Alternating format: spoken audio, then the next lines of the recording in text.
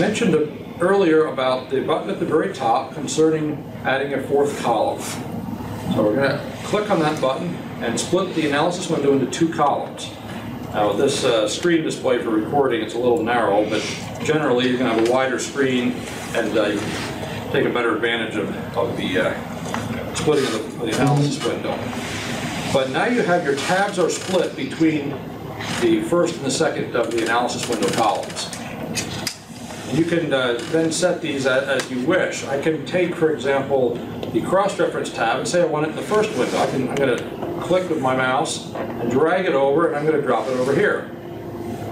So I can move it around. Now it's over here in my left column instead of my right column. So you can drag and drop.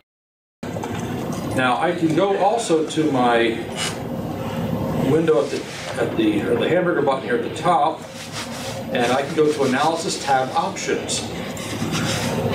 And here I can specify what do I want, what tabs do I want to appear when it's single column, what tabs do I want the double column first, the first double column and the second double column. Wow. And I can remove one. So if I do not want, for example, the version tab, I'm just going to take and drag it over here. Those are the available ones that I don't have in my other tabs. Now those tabs will not appear in the columns.